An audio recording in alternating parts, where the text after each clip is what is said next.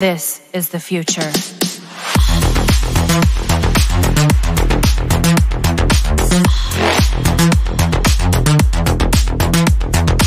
Evolution.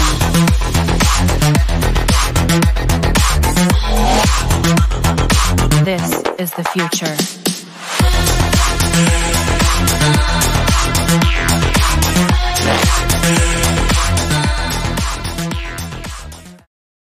Hello my fellow Dream Chasers and Disney fans across the world, and welcome to the latest episode of Kingdom of Isolation. Just as a quick heads up folks, I am recording this after I've recorded Fantasia, but don't worry, I will make sure this is up before Fantasia. I've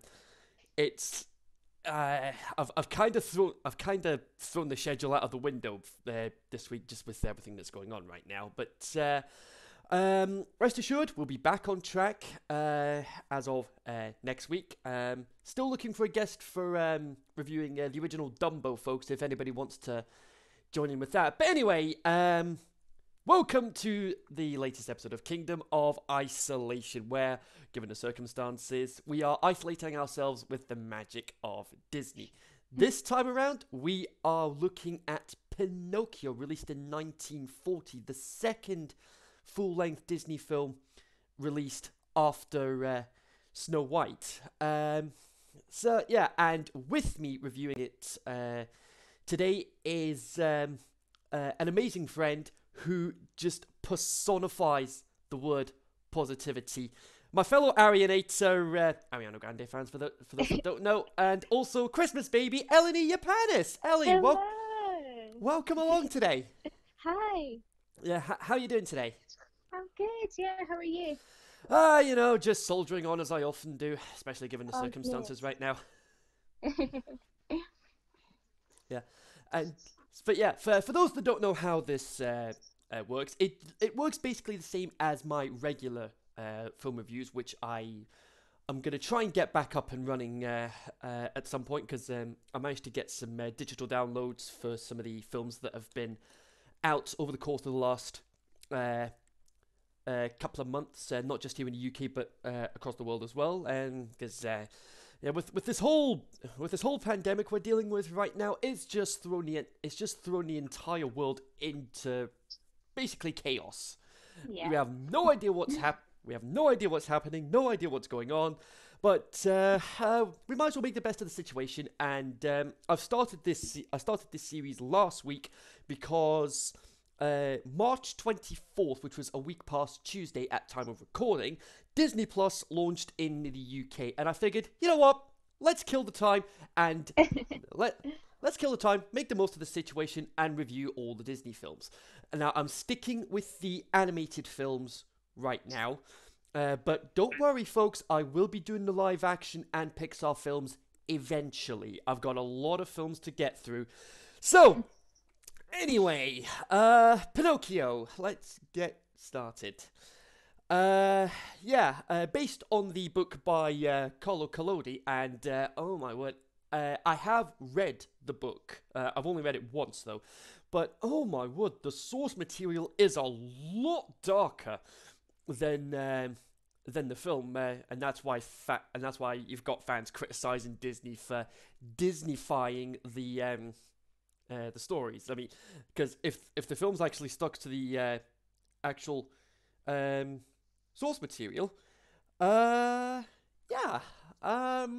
we definitely wouldn't be getting U ratings. We'd be getting PGs or even 12s. But anyway, premise of the story: you've got Pinocchio, who's a puppet, wants to become a real boy, but has to put a lot of work in for that to actually happen. And let's get this out of the way. Yep, spoiler alert if you've somehow still not seen this film. But anyway, so the five subjects, as always: story, characters, visuals or animation in this case, soundtrack, and test of time, or the legacy subject, how well the film holds up today. So, shall we get started? Yeah. So,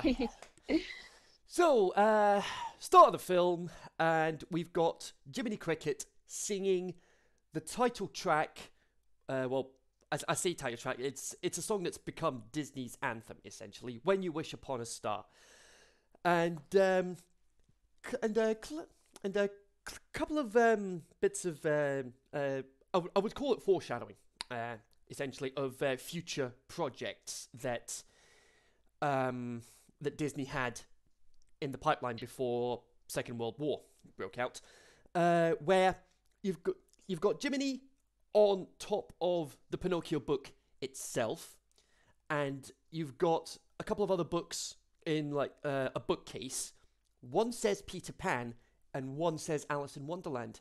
Two future Disney films, and we'll get to those in the next few weeks. And then Jiminy ends up becoming a narrator for the first few minutes of the film, talking about how he ends up becoming a conscience, where at the start of the film he's already a conscience, but he tells us how he got to that point, and that's when we're introduced to where the film takes place. We meet Geppetto and we meet Figaro, which was where my mum got the name for our first cat, because a lot of our let's say a couple of the cats that we had were named after, well, cats from Disney films. We had Figaro from Pinocchio, and then you had Oliver because he was a ginger cat. Oliver from Oliver and Company.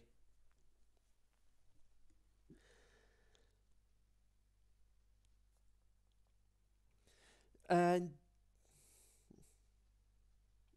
what else? Oh boy, second Disney film in a row, and we end up with another innuendo for the adults in the audience. When Jiminy says, "As I started warming myself," because you can't say the other thing, otherwise rating goes up right out the gate. But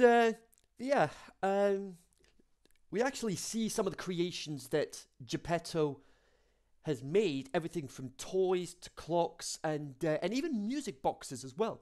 But the main creation we're after is, of course, the wooden puppet named Pinocchio. And a little running gag that I have in these whenever I'm watching a film, if they mention the name of the film, taking a page out of YouTube channel CinemaSins playbook, I just go, roll credits. But yeah, it's gonna. Yeah,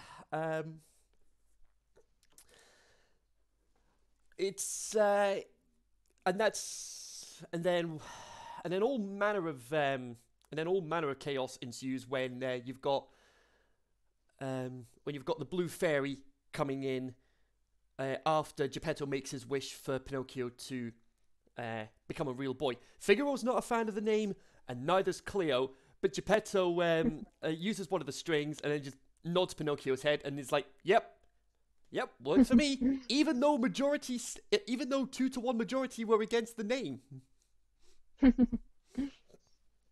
Well, technically 2 each when Geppetto came up with the name anyway. But yeah, then strings are removed. Pinocchio wakes up, and it's oh boy, and Pinocchio just very curious about everything that's going on, and then we end up with another great song from the film, where you've got Jiminy being dubbed Pinocchio's conscience, and this is before he gets the badge at the end of the film. But we'll get to the badge eventually. From there, we've got always let your conscience be your guide, which is also. I mean, who'd have thought that a film like Pinocchio would have great life messages, even It really does, yeah. even 80 years later? I know, I watched it only just recently, and absolutely, it's I was kind of inspired by it. I just love the message that it gives to, not only younger children, but like us as well and adults as well, and it's just appeals to everyone, I think. Mhm. Yeah, yeah. I mean, especially with especially with especially with what we've both been through. We won't share the details, folks. But Oh, don't you worry. yeah, we'll say, I say we won't share the details. But let's just say that night. Let's just say the night the major incident happened. Let's just say I'm lucky I slept that night. I think we were pretty much all on that same boat. Yeah. But but yeah, let's say, and I actually got interviewed about the incident. Um, I actually got interviewed regarding the incident the following day by the Financial Times, and I still have that copy of the Financial Times under my desk to this day. Wow. Wow. Yeah, I was like, it wasn't easy getting through that interview, but as time's gone on, I found it. I found I'm fat that I found that I'm finding it easier to talk about what happened that night, Amazing. especially with us approaching 3 years since that night. I know, it's gone by so quickly. Yeah, um, but uh, but yeah, at the end of the day, at the end of the day, we've come on leaps and bounds since Exactly. then. Um, but anyway, yeah, back to Pinocchio. Where did I get up? Where else did we get up to? Blue Fairy. Life messages. Always let your conscience be your guide. That's where we were at. Yeah.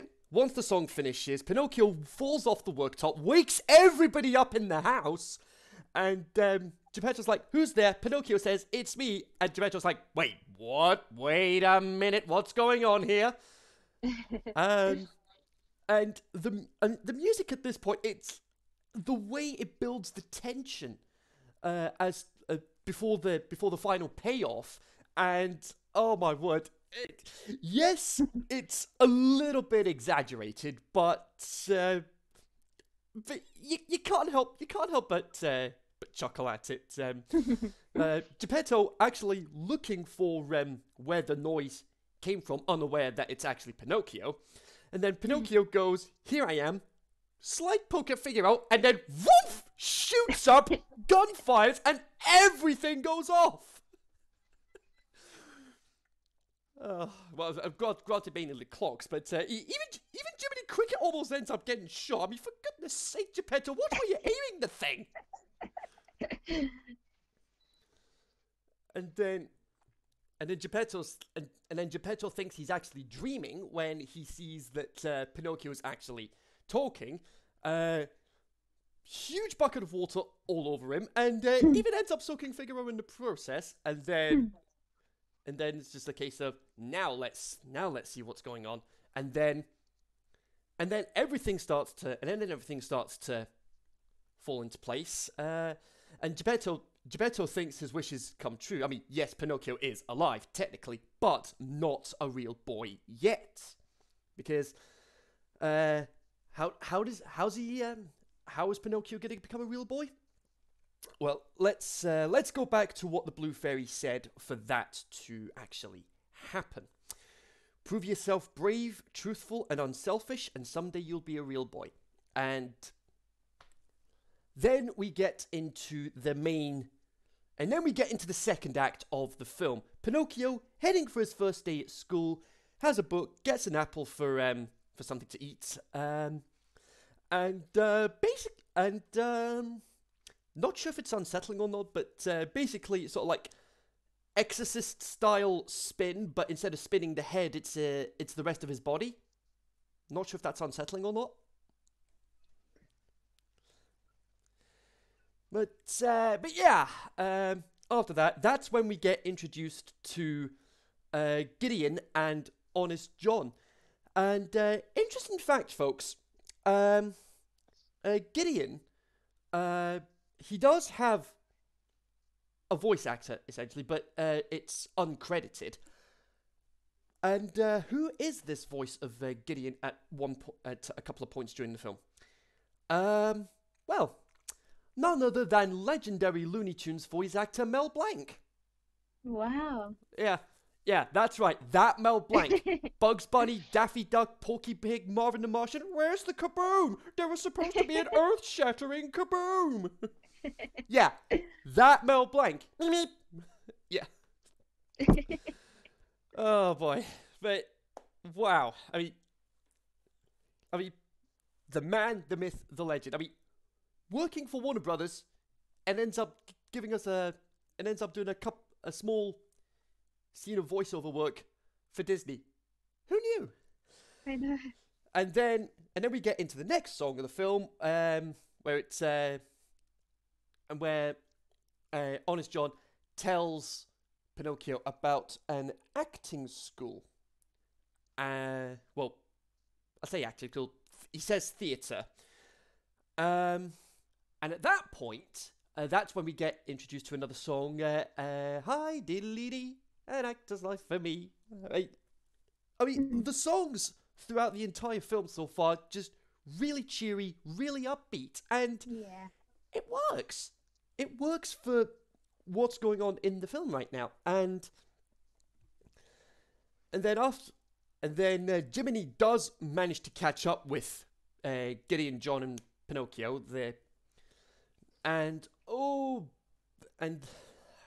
And then Gideon actually spots Jiminy on top of Honest John's hat, and he ends up with a bloomin' mallet. Goodness knows where he got it from, and goes to smash Jiminy Cricket. Because in the book, Pinocchio does actually step on Jiminy Cricket, killing him in the process. Yeah, let's actually be thankful that Disney didn't actually stick to the source material completely. But instead of smashing Jiminy, smashes Honest John's head right into the hat. And another one of my favorite. You cannot decipher what he is saying, and the only thing you actually hear him say when his head's in the hat is when you got Gideon, opening the top of the hat as if it's a tin, and John just shouts, "Get me out of here!" And then Gideon, very, very, very clever ingenuity for this one, uses John's cane, pries the hat, using the cane essentially as a crowbar, and then you've got the drum roll in the music with the music building up as well, and then boom, top of the mallet. The mallet, boom, top of the hat, and John's free from the hat. And while all that is going on, Jiminy is telling Pinocchio to tell John, thanks for the offer, but I need to go to school. And what does Pinocchio do? Completely ignores it. And then we get introduced to Stromboli, the guy in charge of the theatre, and that's when we get the next song in the film, "I've Got No Strings," which I've seen people perform numerous times, be it as Pinocchio or just singing it in general. And the start doesn't actually go too well, but one small issue with Stromboli though, he does have a bit of a short temper. Yeah. But apart from that, Pinocchio does end up getting through the entire song, and we end up being introduced to like various puppets from across the world, and you end up with and then you end up finishing with these Russian puppets. Hey, hey, hey! Oh, something. And then huge standing ovation, coins flooding the stage, Stromboli on stage, and Jiminy just abandons Pinocchio. He's like, what? And he says, what would an actor want with a conscience anyway? And after that, Pinocchio ends up with Stromboli about to go on tour, essentially. And that's when things take a drastic turn. Yeah. Where Pinocchio wants to go tell his father, tell Geppetto what's going on, but Stromboli refuses, locks him inside of a cage. Yeah, and that's just the start of the dark things in the film. But yeah, Geppetto leaves Figaro and Cleo, the goldfish. Forgot to mention them earlier. Geppetto says, nobody eats until I get back with Pinocchio. How long that's going to take, we don't know at this point. But Figaro, it's just the expressions on Figaro's face. It's just priceless. He's just sitting there, just. I wonder if this is where people got the base for Grumpy Cat all these years later. But let's say then. Geppetto tries to shout for Pinocchio one more time when you see Stromboli's carriage going past. Tries to shout for Pinocchio one more time, but the thunder and lightning drowns him out. Jiminy's managed to find Pinocchio by this point, and then you've got the Blue Fairy coming into play again, and the more lies that Pinocchio tells, the bigger his nose grows, and that was actually one of the survey answers on an episode of Family Fortunes way back when, a way to tell if people are lying, and people actually said nose grows, and that was one of the answers on the board. Well, I mean that's just probably just an old wives' tale there for that one. But anyway, it's a good one. Yeah, I think, and again, it's a clever it's a clever thing for parents to tell youngsters, if you don't stop lying, your nose won't stop growing, or words to that effect. The Blue Fairy ends up freeing Pinocchio. They end up getting out. And then we end up being introduced to the coachman, and this is where the next portion of the second act comes into play, where we get introduced to Pleasure Island, and oh boy, the climax of that scene. Yeah. We'll get to that shortly. Don't worry, we will get there. Pinocchio and Jiminy manage to get back to their home, and to find out that nobody's there. But luckily, I would imagine somebody associated with the Blue Fairy. It's not actually the Blue Fairy, but angelic bird with a message saying that Geppetto, Figaro, and oh, wait a minute. That's all after... Oh, flip. Oh, I've messed this up slightly. That is all before... That's all after the whole Pleasure Island thing. Right, okay. Let's get back on track. Pinocchio ends up bumping into Honest John and Gideon again on their way home. Gideon and John tell them... Well, mainly John. John tells them about Pleasure Island, end up going onto the coach, and that's where we get introduced to somebody that ends up befriending Pinocchio, Lampwick. And oh boy, here we go with Pleasure Island. Not exactly pleasure. Yeah, a bit ironic there. But oh boy, just the boys are just allowed to let loose. The boys are just let loose, vandalizing everything without any consequences. They're allowed to smoke, they're allowed to drink. Yeah, that's the sort of thing that definitely wouldn't fly in 2020.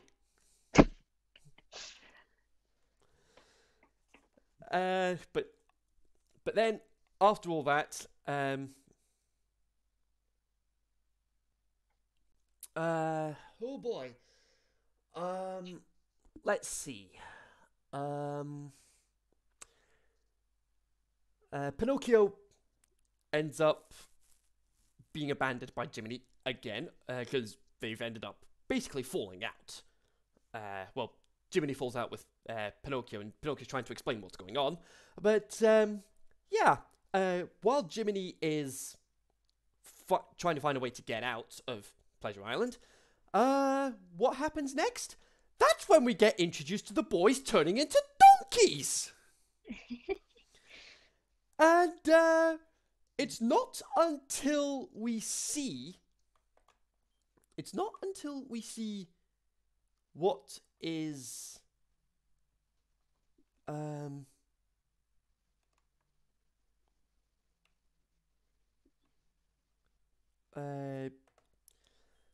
let's put it this way. This is where we get introduced. This is where we see the transformation take place. Lampwick ends up being fully transformed into a donkey, and the look on Pinocchio's face, and it's horrified, just horrified personified. And they end up having a joke about it. Lampwick going, "What do you think I look like? A jackass?" And then they end up starting to sound like donkeys. And oh boy, yeah. We thought that whole forest sequence in Snow White was terrifying. Yeah, you are actually witnessing a boy transforming into a donkey. Yeah, good luck sleeping tonight. But then, luckily, Pinocchio and Jiminy do manage to escape, and then they get back. Then they get back home, realize nobody's there. Message comes down from the stars, and they find out that Geppetto, Cleo, and Figaro have been swallowed by Monstro the whale. And Pinocchio decides, right, that's it. I'm gonna go find them. And the sound design for how they managed to make Pinocchio and Jiminy sound when they're underwater, I don't even know how they managed it, but whatever they used, massive kudos to them for that. Yeah. And a running gag throughout that particular scene, any sea creature they talk to is, I was like, any sea creature they talk to, they ask if they know where Monstro is, and they just like whoop, swim away very quickly. Or in the case of a clam's case, burying itself in the sand. Yeah, they do not want anything to do with Monstro. And when you actually see what this thing can do, yeah, I don't blame them. But then we actually see the boat that Geppetto, Figaro, and Cleo are on. And the boat is indeed inside Monstro. Oh boy, yeah, like I say, the size of him. Oh boy. And of course, for the Kingdom Hearts fans out there, something I should have mentioned when I recorded Fantasia yesterday. Chernobog is one of the bosses in the original Kingdom Hearts game, and there's actually a world in Dream Drop Distance dedicated to Fantasia. on top of all that, Monstro is a secret boss in Birth by Sleep. Yeah, I've played all the Kingdom Hearts games. I haven't completed them all per se. Like, I haven't got all the platinum. I haven't got all the platinum trophies. I've got the platinum for Kingdom Hearts 3, but I'm gonna be working on getting the platinum trophies for the rest of the Kingdom Hearts games. But yeah, you see, big school of fish. Monstro actually wakes up, sees the fish, and he's like, "Okay, it's time to eat." And then it's just the sharp notes where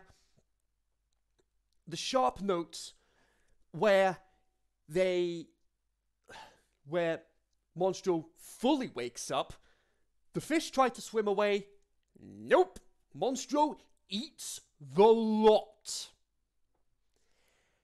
Yeah. Definitely something I don't think was covered in the original book. Granted, it's been a while since I've actually read it. But, yeah. Geppetto just overwhelmed with joy that finally we get to eat. And then Pinocchio and Jiminy, well, Pinocchio mainly, Pinocchio ends up being caught by Monstro at the end. And Jiminy, try as he might, can't get in. But then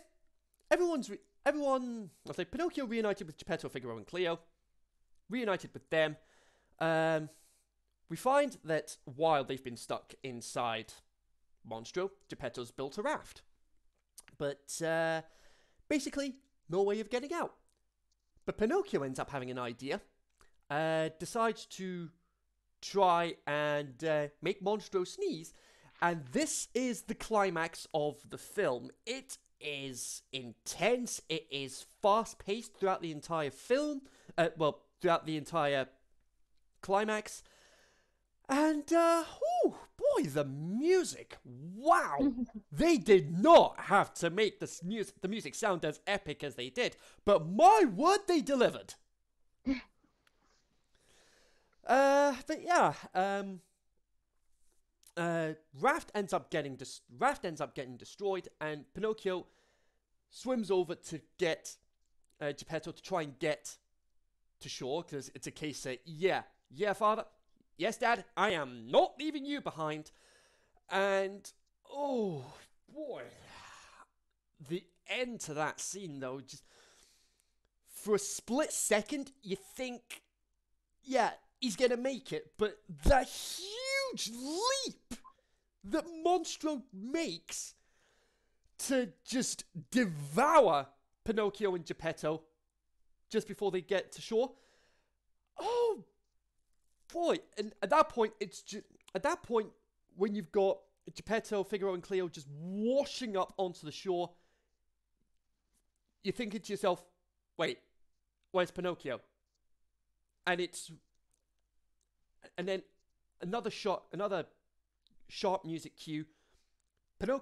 Jiminy looking for Pinocchio at this point, and oh boy, yeah, the music cue.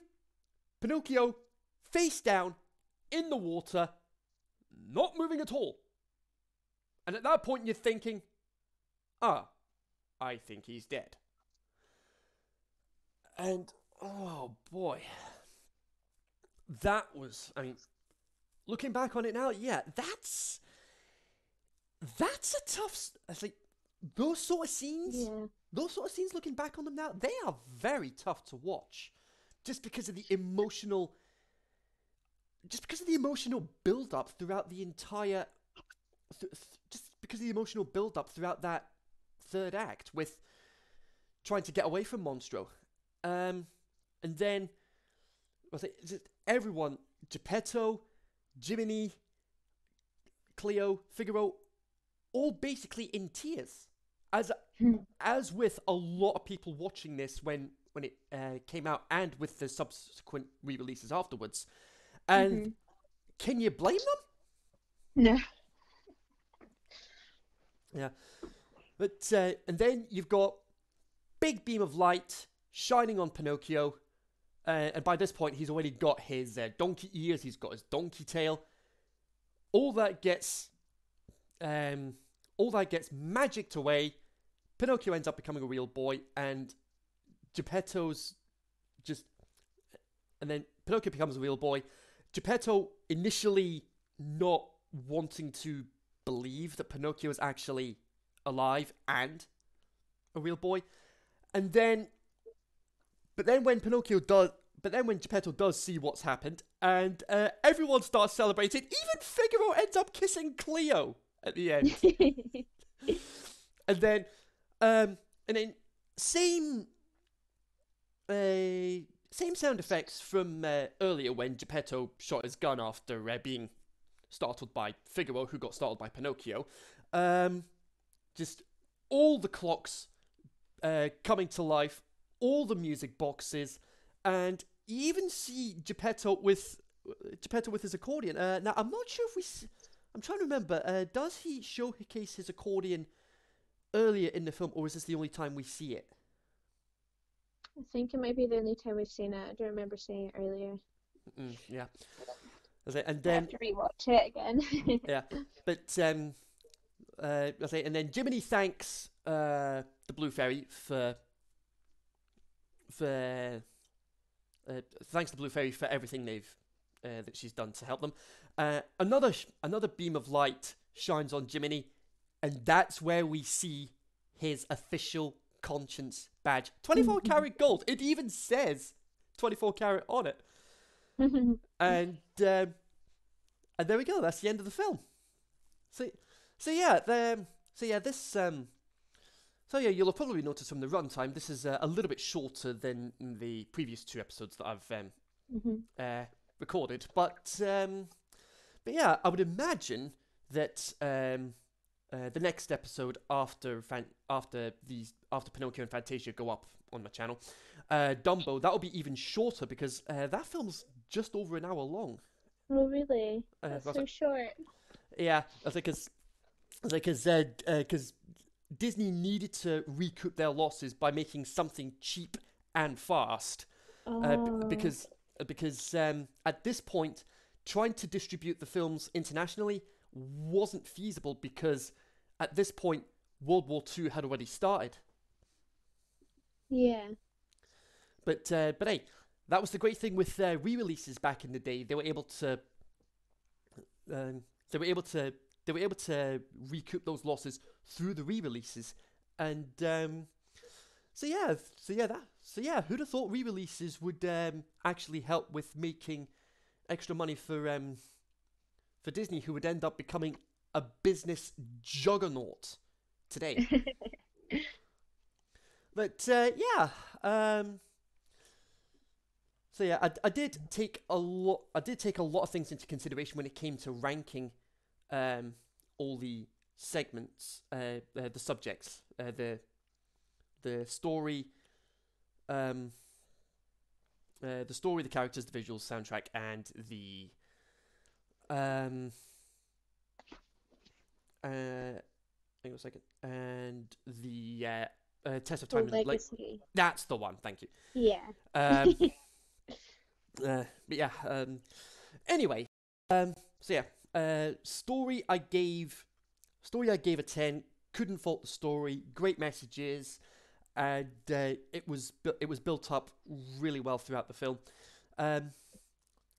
The characters, I gave a 9. I couldn't find any major faults with the characters, but I just felt that with a couple of the characters we didn't get as much screen time with them as the others. But that's my only. That's probably like one of the only major. That was probably one of the only issues that I have as far as the characters are concerned. That some of them don't get enough screen time. Visuals. That one I had to give a 9 as well. I mean, don't get me wrong. It's very well done. Very, very well done. But with some of the darker moments, like I said earlier, some of it definitely would not pass today. Soundtrack, I gave a 9, just like what I did with Snow White. I mean, I mean, yes, there are just a few songs in the film, but at the end of the day, I felt that they could have put in possibly one more song, possibly. Yeah, definitely. But where it could have fitted, who knows? But I mean, songs aside, soundtrack, well, score, the film score, fantastic all round, and test of time, that is without a doubt a 10, just because, like I've mentioned earlier, the messages it has. If you work hard, for your dreams, they will come true. So yeah, there we go. That is it. Oh, actually, just realised I haven't actually done a final percentage. So let's see. So 10 plus 3 nines plus another 10. Divide that by 50. 94%. Oh, that's a good one. Yeah. Yeah, let's say Snow White was, I'm pretty sure, 96. Yeah, Snow White was 96. And what score did Fantasia get? Well, you'll need to tune in for that episode to find out. Because, yes, I've already recorded it, but that's one spoiler I'm definitely not giving away. But anyway, that is it for this episode of Kingdom of Isolation, where we isolate ourselves in the world of Disney magic. But yeah, Ellie, thanks very much for joining me today. Thank you. I'm pretty sure I might get you back on board at some point. I was like, Oh, I'd love to. yeah. So yeah, and I was like, moving away from everything like that. I really appreciate you looking out for me, especially with what I've been going through over the last week or so. Oh, you can always count on me, Fraser. Yeah, I really appreciate that. There's a reason that me and Ellie are great friends, because, like I mentioned at the start, she just personifies positivity despite what we both went through. Yeah. So. Oh, you're too kind. Yeah. But yeah, stay tuned later this week for Fantasia, for my review of Fantasia. And like I say, if anybody wants to join me for reviewing Dumbo, you know where to reach me. But in the meantime, hope you enjoyed what you saw. Did you enjoy Pinocchio if you've seen it? Hit the thumbs up if you enjoyed what you saw, and if you want to keep up to date with what I do on here, hit the subscribe button down at the bottom. And if you want to keep up to date with this series in particular, make sure to click that notification bell so you don't miss anything I do on this channel.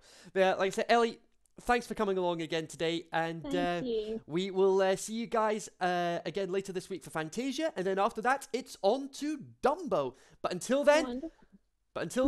we will see you guys again soon. Bye bye for now.